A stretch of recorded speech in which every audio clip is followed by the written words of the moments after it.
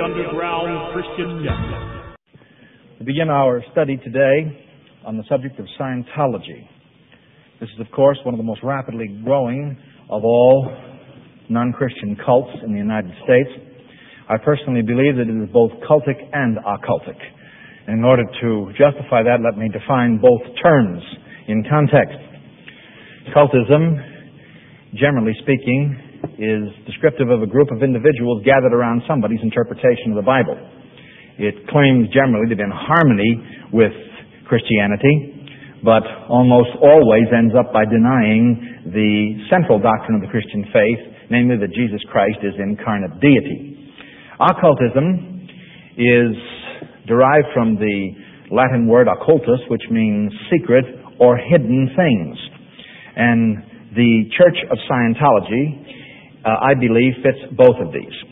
Gathered as it is around the teachings of L. Ron Hubbard, who set forth his basic ideas in a book published in 1950 entitled Dianetics, it has today grown to a reputed membership of 600,000 and surely a peripheral membership of well over 1 million. Christianity Today gave a brief summation of this, and I thought that it really summed it up in meaningful terms when the author said that after 5 years of naval service during World War II, Hubbard, founder of Scientology, became critically ill. Crippled, blind, and twice declared dead by doctors, he rebounded to perfect health, he says, by applying the principles later described in his book Dianetics, The Modern Science of Mental Health. This 435-page volume, the culmination of years of research, was written in the space of 60 days and sold 100,000 copies within 3 months of its publication in 1950. Its eclectic sources include, says Hubbard in the book, quote, the medicine man of the Goldie people of Manchuria, the shamans of North Borneo, Sioux medicine men, the cults of Los Angeles, modern psychology, Jung, Adler, Freud, Pavlov, a magician whose ancestors served in the court of Kublai Khan, and a Hindu who could hypnotize cats, close quote. Time magazine, describing this in August 1968, said that the philosophy of Scientology is, quote, billed as a sort of religion of religions, combining parts of Hindu Veda, Dharma, Taoism, Old Testament wisdom, Buddhist principles of brotherly love and compassion, the early Greeks, Lucretius, Spinoza, Nietzsche, Schopenhauer, Spencer, and Freud. Close quote. I would think with all of these things having been set forth that we would have ample evidence that L. Ron Hubbard has at least tried to cover the whole field of philosophy and religion, and then to spray it with a veneer of psychology in a way that will appeal to the average person who is trying to find instant solutions to extremely complex problems. On the subject of Hubbard himself, originally it was represented by Scientology that Hubbard was a highly educated man. The truth of the matter is that he is not a highly educated or qualified psychologist or psychiatrist. He does not have a degree in this field, a doctor's degree in this field. And his particular work, Dianetics, was roundly condemned by virtually all psychiatric and psychological authorities from the orthodox schools of study. In the analysis of Dianetics, which became Scientology in 1955, primarily because Hubbard had stirred up such a hornet's nest on the subject that it became necessary to cloak Dianetics and his particular beliefs with religion in order to continue an effective operation. And that is exactly what he did. Now, as you go and read the vast amount of literature on the subject, you will notice that Scientology has accurately been described as a pseudo-scientific cultic structure. And one of the evaluations of Scientology, which I find to be very accurate after analyzing a great deal of information on it, is that contained in Today's Health in an article by Ralph Lee Smith, who wrote, quote, couched in pseudo-scientific terms and rites, this dangerous cult claims to help mentally or emotionally disturbed persons for sizable fees. Scientology has grown into a very profitable worldwide enterprise and a serious threat to health. Scientology is a cult which thrives on glowing promises that are heady stuff for the lonely, the weak, the confused, the ineffectual, and the mentally or emotionally ill. Close quote. Now, L. Ron Hubbard in 1966 received $240,000 in fees from Scientology, and he forgave the organization a $13 million debt, quote, for services rendered, close quote.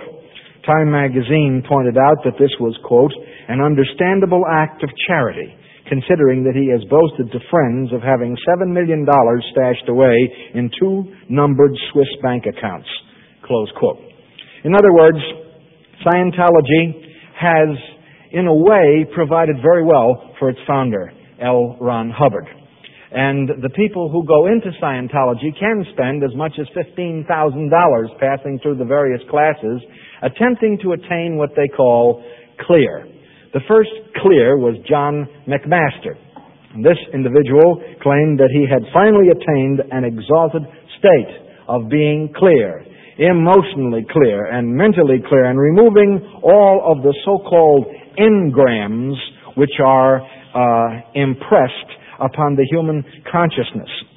I think perhaps in order to understand what an engram is, we might go to a former minister of the Church of Scientology who rose very high in the ranks and who did a monumental piece of research for Christian Research Institute, from which I would like to quote at this particular time.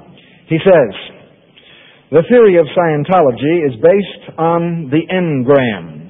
Hubbard says that there are 2 minds, one conscious and one the reactive, that record traumatic experiences kept out of the other banks, apparently memory banks, as in computers, but which in times of stress can affect and control the organism. He considers mental content to be primarily mental image pictures taken by the Thetan, his term for the being, a roughly spirit-soul combination, as it moves along in time. This and pain and the entire content of the incident. He considers mental content to be primarily mental image pictures taken by the Thetan, his term for the being, a roughly spirit-soul combination as it moves along in time. This is the time track. Engrams are recordings of moments of unconsciousness and pain, and the entire content of the incident. They are the cause of all psychosomatic illnesses and personality aberrations. Remove the aberrative engram, and the aberration vanishes. They occur in chains of related incidents through time. They are handled in Dianetic auditing. Auditor and pre-clear sit across from each other on a table. The auditor faces a small meter, and the PC holding 2 electrodes. That's the pre-clear. The meter is used to help determine specific phenomena objectively. One training drill, the coach makes up a date up to tens of trillions of years ago, and the trainee, by meter alone and by asking rhetorical questions, they get into a dialogue and they start asking questions about this. And this particular type of dialogue is supposed to yield information which penetrates and which reveals these things. Now, Scientology takes off, he says, from a completed Dianetics case. And the ultimate goal of Scientology is operating Phaeton Section 8. Total power over matter, energy, space, time, life, and thought. Notice that they use a code name for this, or MEST, M-E-S-T. By removing charge from the case in certain defined steps along a gradient, this is to be done. Auditing is for the most part not unlike Dianetic auditing, being repetitive use of one of a series of questions directing attention to a certain area. This particular minister, incidentally, who did this research, is an ex-Class 8, ex-Sea Org, that means organization member, ex-minister of Scientology, ex-human, and currently alive in Jesus Christ. I think that we have some insight into what is going on, namely the use of the E-meter and the use of the auditor. The E-meter, of course, is a simple galvanic device which the Federal Drug Administration didn't take kindly to, and I have a picture of it here. And the individual sits opposite the auditor and takes hold of two cans which are hooked to this particular meter.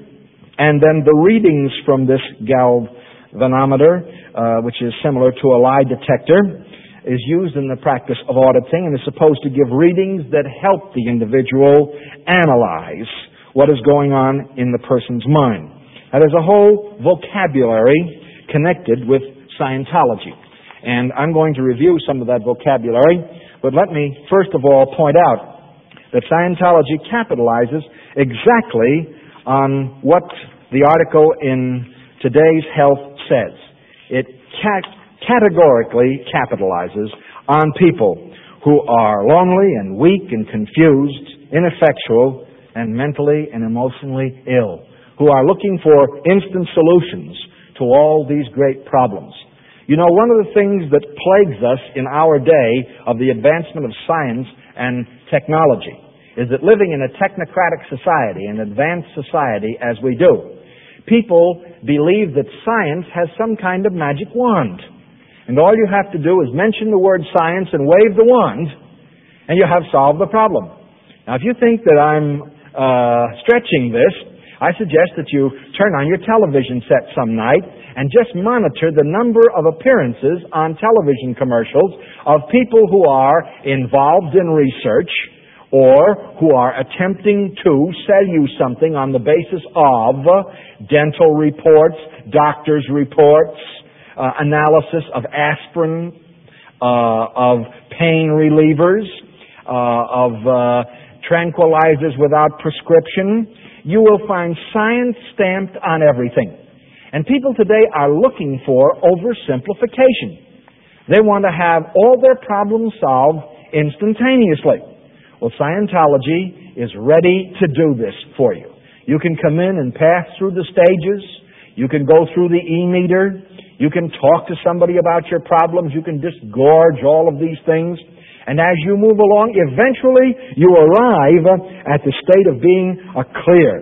And here it says, your problems have been with you quite long enough.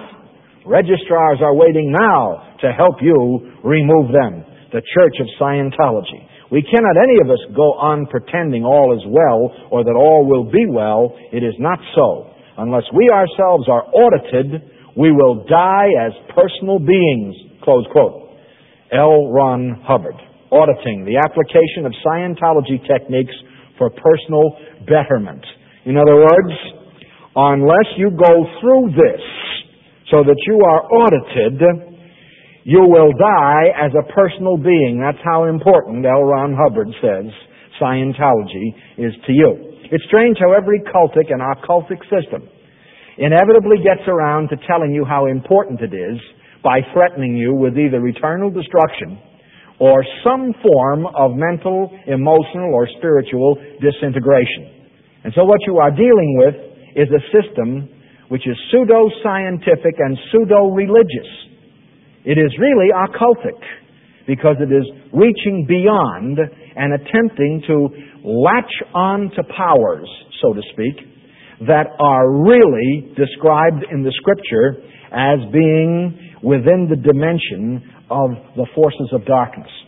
And what you're seeing is not scientific, as we're going to see when we get into the doctrines of Scientology. What you are seeing is theological aberration. That is, aberration away from the historic Christian message and the revelation of Holy Scripture. Now, what does it mean when they are talking about a clear? Well, to do justice to it, we have to quote from the definitions provided by Scientology itself. And they have given us a whole list of definitions. What do we mean by some of these terms? Well, a clear is a thetan who has no reactive mind. Well, what is a reactive mind? That portion of a person's mind which works on a stimulus-response basis. Given a certain stimulus, it gives a certain response. Well, what is a clear? A thetan who has no reactive mind. A clear is a being who has attained this state by completing the St. Hill clearing course and being declared clear by the St. Hill Qualifications Division. Now, if you understand how Hubbard has set this up, he has headquarters in Australia and in England. He travels the world on a great boat. And the British government has taken a rather dim view of Scientology. The United States government has taken a rather dim view.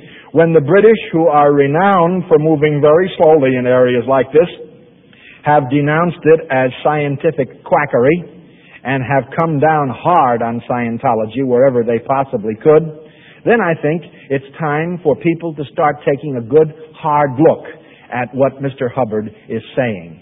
And what really is he saying?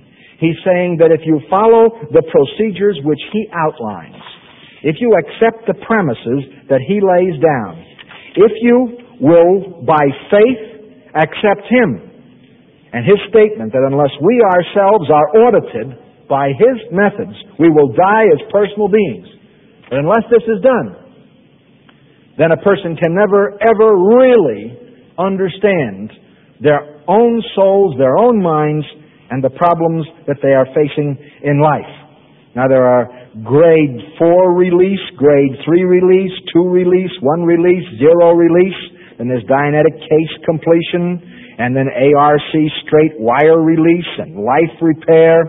You can see that it's an entirely structured system, guaranteed, so to speak, to have you revitalized. This world will be revitalized and reborn.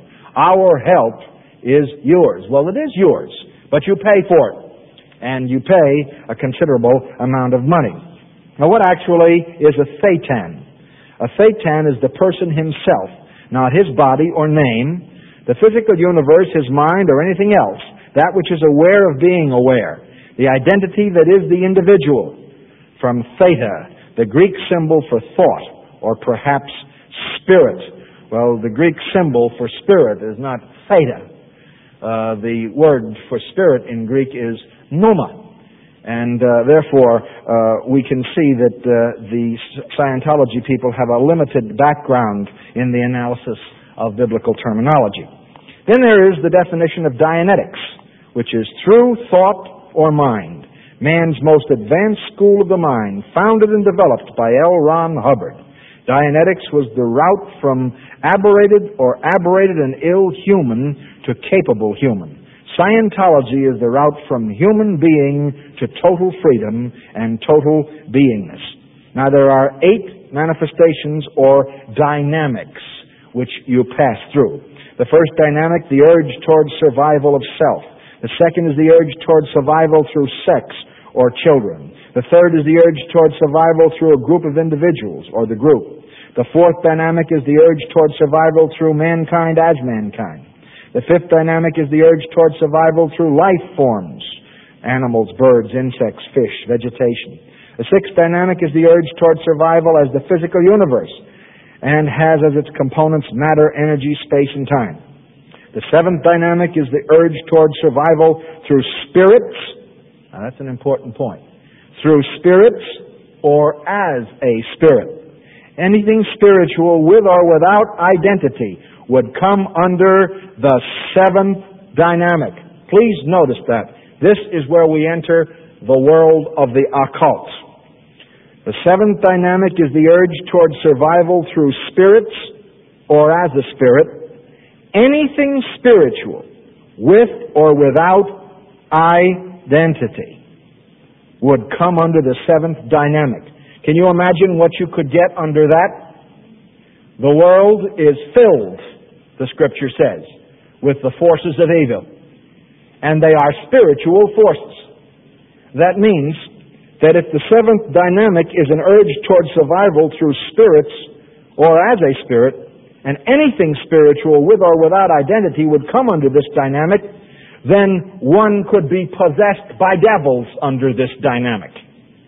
And there would be no objection to this, whatever, because you would be attempting solution through this dynamic. Here, of course, is oversimplification, once again, and a total ignorance of the dangers involved in the metaphysical without the guide of Scripture. What is the eighth dynamic? Is the urge toward survival through a supreme being, or more exactly through infinity.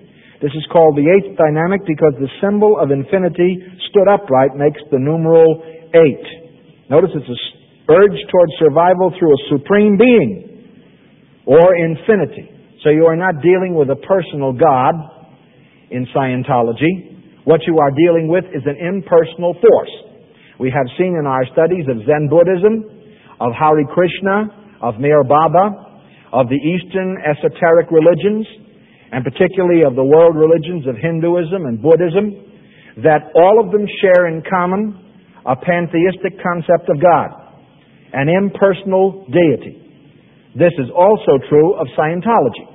For Scientology speaks of a supreme being, but not of a supreme person, certainly not the God of the Bible. A pre-clear is a person who through Scientology processes is finding out more about himself and life. And a process is a patterned action of unvarying steps done by an auditor and a pre-clear under the auditor's direction to release or free the pre-clear from his aberrations. What is Scientology? Quote, a religious philosophy dealing with the study of knowledge in its fullest sense, which, through the application of its technology, can bring about desirable changes in any condition. Scientology is the road to spiritual freedom. Please note that. Scientology is the road to spiritual freedom.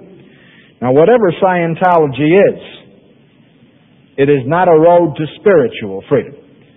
Because the only road to spiritual freedom, according to biblical theology, is that road that comes through a redemptive experience of the soul with the Lord Jesus Christ.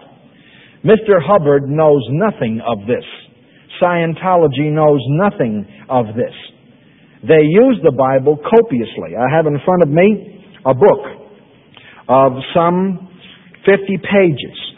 And here we have Mr. Hubbard's theology paralleled with passages of the Bible, compiled by his followers.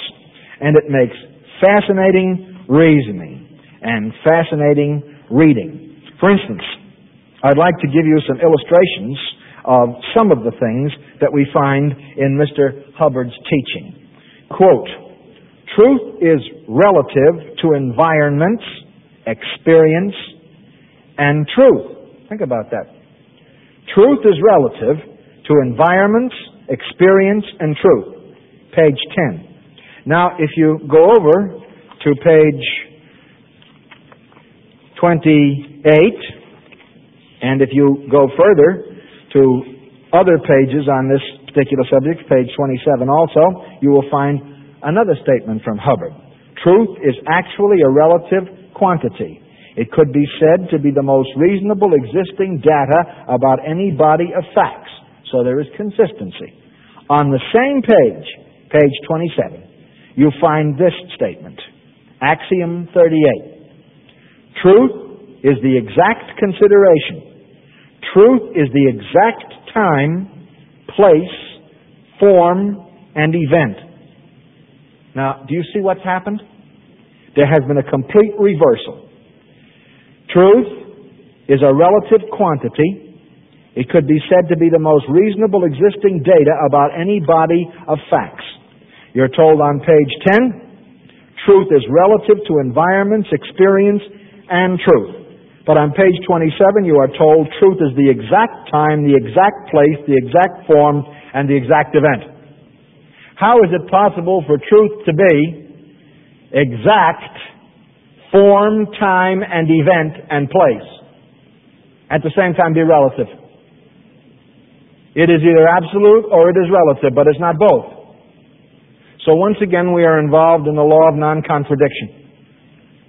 That is how important it is. Scientology violates it out of hand. Mr. Hubbard says one thing on one page and another thing on another. I think that we can learn a lesson from this. if Scientology is this confused in its thinking processes about theology and truth, how much more confused it will be about the person of Him who is absolute truth. On page 11 of the same pamphlet, Logic 12, the value of a datum or a field of data is modified by the viewpoint of the observer. Modified for whom? For whom is it modified? The value of a datum or a field of data is modified by the viewpoint of the observer. Is it modified for the observer? Is it modified for the people who are observing it with him? If we both see the sun in the sky and we both see a solar eclipse and we both observe the phenomena, the value of the data or the field of the data is modified by the viewpoint of the observer. What's modified? What changes? You see, the whole idea of Scientology is that the mind, in essence, is what organizes and arranges the structure of reality. And it becomes a purely subjective judgment about what we see. You may see one thing, I may see the other. Now that may be true when we're reporting an accident case. That may be true when we're talking about whether George had a pink shirt on or a blue one on. But it is definitely not true when we are observing the same universal phenomena. Then it is not modified. The data is the same. What we are dealing with in Scientology is a confusion in the precept of observation. Now, Hubbard goes on with his things, and I think we ought to follow some of them to their conclusion. He says, quote, "Never withdraw allegiance once granted." Never withdraw allegiance once granted. But you know, the Scripture says that unless you withdraw a primary allegiance in this life, you will be lost for all eternity. Every single person that comes into this world is under allegiance to sin. Romans chapter 6. Do you not know that whoever you yield yourself servants to obey, his servants you are? Whether sin unto death or righteousness unto life? It is the record of the whole human race from Adam till the present day that we have done what? Yielded our allegiance to what? Sin. And it has had dominion over us. We must change that allegiance. We must switch our allegiance from sin and from Satan to God. And that comes about by the gracious act of God's grace and through the ministry of God's Spirit, so that we are reborn into His kingdom by faith in Jesus Christ. So, to argue that we should never withdraw allegiance once granted is suicidal. Because if we maintain our basic allegiance throughout our lives, we will lose our souls forever. The Bible tells us in Colossians 1 that we have abandoned our allegiance to the world and we have been translated into the kingdom of God's dear Son. Now we no longer walk according to the prince of the powers of the air, that spirit that works in the children of disobedience. We walk in the light as He is in the light, Christ. And we have fellowship one with another. And the blood of Jesus Christ, God's Son, keeps on cleansing us from all sin. Then Mr. Hubbard says, never fear to hurt another in a just cause. Never fear to hurt another in a just cause. This is not a Christian maxim. Certainly it is not a biblical teaching. For who is to determine what's the just cause? And the Scripture says that we are not to hurt anybody. Instead, we are to turn the other cheek, and we are to be willing to suffer for the sake of Christ. We're not supposed to hurt people, even in a just cause, so to speak. And I'm speaking within the framework of our social context today. Then, of course, comes one of the classic statements. Be your own advisor. Keep your own counsel and select your own decisions. I don't know how many of you have your Bibles with you, but it'd be interesting to check out a biblical reference on that.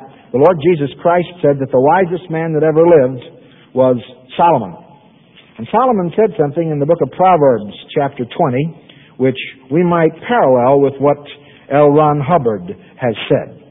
Proverbs chapter 20, verse 18. Every purpose is established by counsel, and with good advice we should make war. What are we being told? That every purpose is established how? By counsel. And even when you go out to go into warfare, said Solomon, what should you do? You had better have good advisors. Remember the Lord Jesus Christ said almost exactly the same thing? He said, no king goes out to war against another king unless he does what first? Checks up on the strength of his adversary so he knows whether or not he has a chance. So you do what? You have counsel. But you are told specifically here, don't at all be your own advisor. Don't at all, at any time, think that you can rely upon the counsel of others. Be your own advisor. Keep your own counsel and select your own decisions. If Christ was correct, and I'm sure he is from the light of the revelation of God, then we are certainly to take what he says most seriously.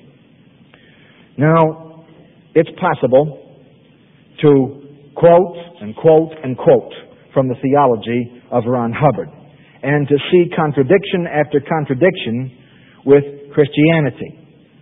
But there's an interesting statement that he makes on page 19, Axiom 26. Reality is the agreed upon apparency of existence.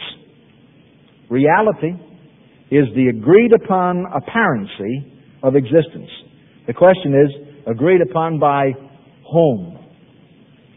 If you're going to have agreement upon the apparency of existence, you're never ever going to have unanimity. Because an Indian philosopher will tell you that reality consists in the projections of the mind. A Marxist philosopher will tell you that reality exists only in the dimension of the material. You put the two of them together, and they can have a long palaver from now until the end of the world. And you are never going to reconcile the two positions, because one affirms the absolute reality of the immaterial world, and the other denies it. They will never, ever be reconciled. They are diametric opposites. So reality is not the agreed-upon apparency of existence. Now, Hubbard says many things about the things of the Bible. He quotes the Bible profusely. In fact, he even took the biblical name for God, E-L, and uses that for his first name, L. Ron Hubbard. Instead of L period, it's E-L, Ron Hubbard. He has a tremendous view of his own message and what he is supposed to do. He has a continuous fixation about his role as a type of Messiah. He maintains that there were auditors in history. The auditors of Scientology had their predecessors. An auditor is one who listens, a person trained to apply Scientology techniques to better the condition of others. That's an auditor. Now, people who have practiced listening or auditing, Jesus, Solomon, Isaiah, of course you could go right on listing the people who are claimed to be in the tradition of Scientology. One of the most priceless statements, I think, is found on page 33. The less certain the individual on any subject, the less sane he could be said to be upon that subject. The less certain the individual on any subject, the less sane he could be said to be upon that subject. The road to sanity is demonstrably the road to increasing certainty. Think about that for one moment. It's one of the most fascinating statements you will ever hear. Now, listen. I am Julius Caesar. With absolute certainty. Now listen. The road to sanity is demonstrably the road to increasing certainty. I would be happy to take you to Bellevue Hospital in New York, to Mattawan, to any number of mental institutions in the United States, and introduce you to people who, under lie detector tests, come out telling the truth when they affirm with breathtaking dogma and total certainty that they are everybody from Jesus Christ to Napoleon Bonaparte. And the certainty is unquestioned. The road to sanity is demonstrably the road to increasing certainty. And they are absolutely insane. It is a very poor methodology for arriving at an absolute system of truth. Now, as we approach Scientology from a biblical standpoint, it's obvious that the Scientology people do not believe in the God of the Bible. They believe in an impersonal God. They do not believe that Jesus Christ is incarnate deity or that faith in Him is necessary to salvation. And they believe that man is not a sinner, basically, but that he is basically good. I have before me the creed of the Church of Scientology. And one of the articles of that creed reads, "And we of the church believe that man is basically good."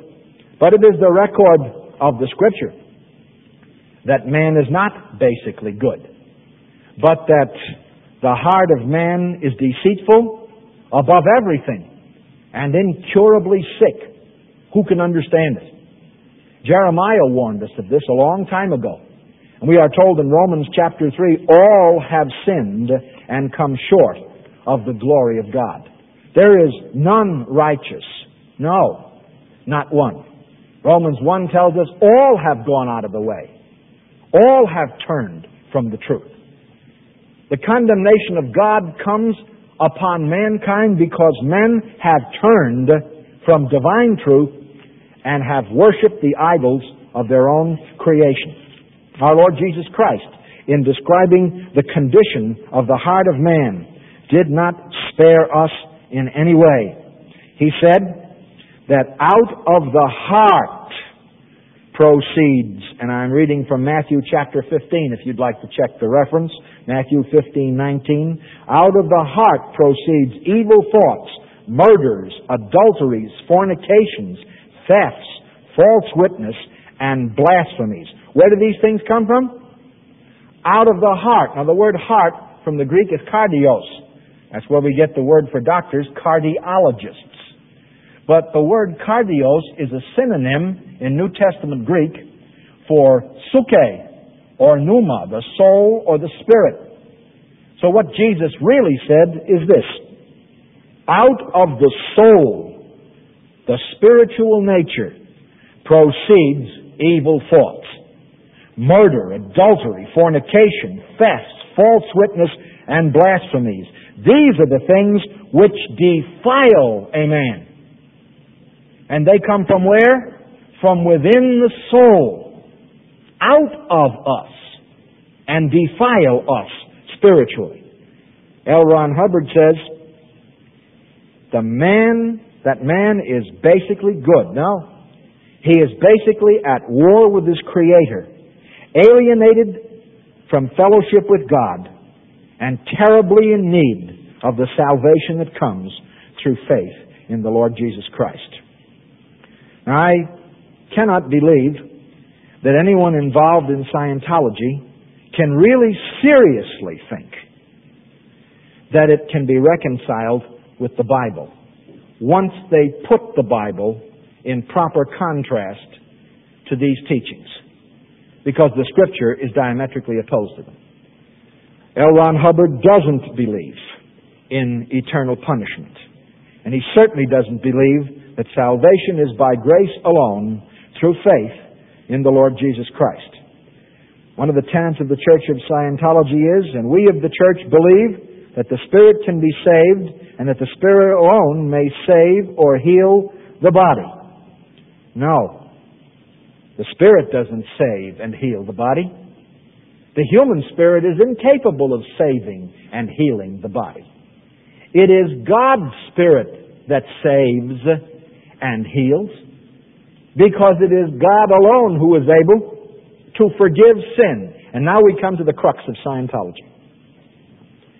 Scientology, for all its talk about engrams, for all its talk about analyzing people so that they will come clear through auditing, for all of its talk about a new approach to the problem of psychoanalysis, has not dealt with the problem of human sin.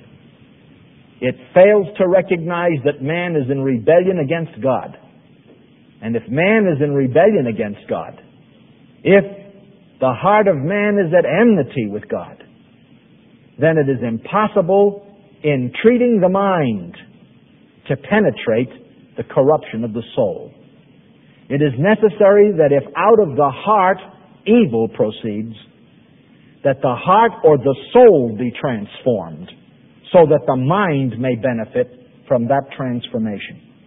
It is an act of awesome madness to believe that grasping hold of some electrodes, sitting opposite a man, listening to your problems, passing through phases, and supporting L. Ron Hubbard in a style to which he has become accustomed, is the solution to the spiritual, emotional, and mental problems that mankind faces.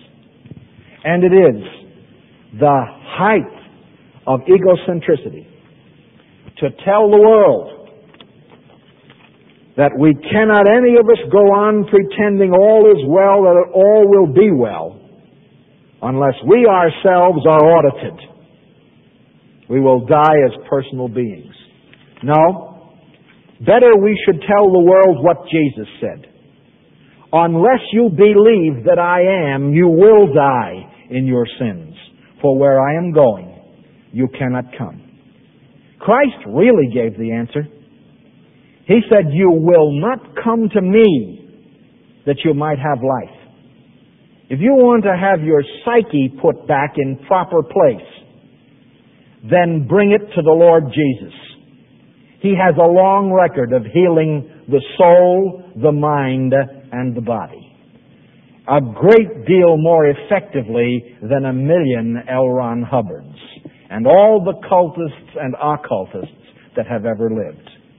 Surely the designer and the creator of the human soul and body is far more equipped to deal with our needs than those who are cursed with the same malady from which we suffer, the awful depravity of human sin. L. Ron Hubbard doesn't need to be audited. L. Ron Hubbard needs to be born again into God's kingdom.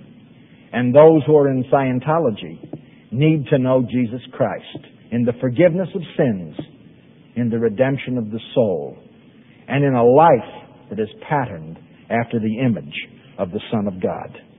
If we're willing to face that, then it's possible to deal with the real issue of sin. But if we're not willing to face it, we will turn from Christ into all forms of perversion because we have not known the truth. Jesus Christ said, you will know the truth, and the truth will set you free. The truth as it is in Jesus is that God has made it possible for man to really find peace. It's not going to be found with an e-meter. It's not going to be found with Mr. Hubbard and his orgs. It's not going to be found with the double talk of Scientology and Dianetics. It's going to be found at the foot of the cross. And it will be found in the person of the man who, on that cross, was the supreme identification with all human frailty and sin. God hath made him to become sin for us, who knew no sin, that we might be made as righteous as God by faith in him. Might I point something out that is also of great importance?